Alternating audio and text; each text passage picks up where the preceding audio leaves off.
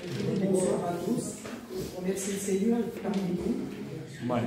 On est de la famille de Dieu. Amen. Ouais. Et bien moi, il y a à peu près 2 mois en arrière, là, je suis tombée malade du Covid, il y a 2 ans.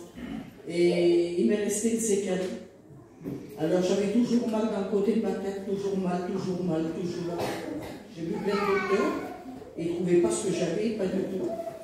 Et dernièrement, là, il y a un mois, quand on était à Tours, là, chez nous, le docteur il m'a dit il faut que vous passiez un examen pour les dents, parce que ça peut venir de là, puisque vous n'avez rien aux oreilles.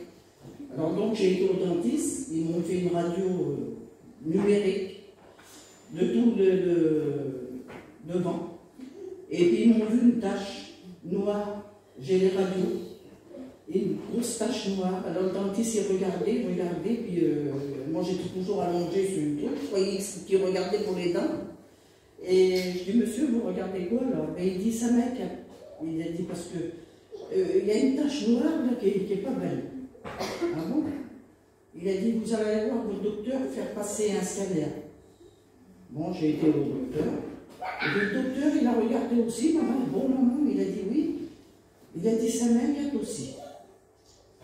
Alors, donc j'ai pris un rendez-vous vers le scanner, là, mais c'était urgent parce que j'ai passé en 8 jours cette radio.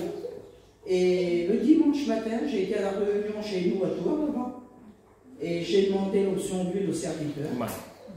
Et j'ai dit, Seigneur, cette tâche, tu ne vas pas me la laisser, tu vas la faire partir. Et quand j'ai passé le scanner, il n'y avait plus rien. 8 jours après, je remercie le Seigneur. Le temps des miracles est pas passé. Voilà, je remercie le Seigneur pour ça. Amen.